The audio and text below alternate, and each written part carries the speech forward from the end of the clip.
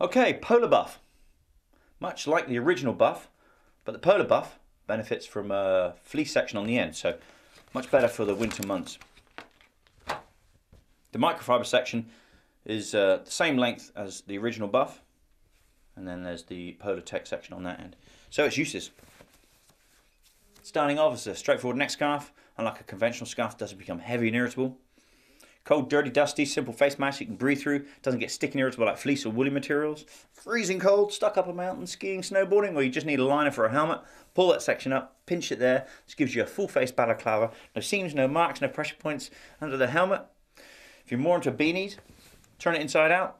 This time, reach through the middle and give it a light twist, a couple of inches above the fleece section.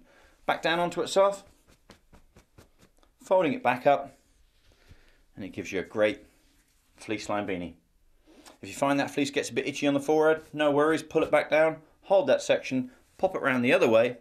So this time it gives you exactly the same beanie, but now it's all microfiber lined, so it can wick moisture away from the forehead if you do get too hot.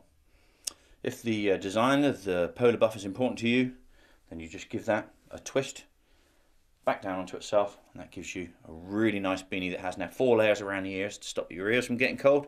Yet only 2 layers of microfiber on top, so it lets out any excess heat if you get too hot.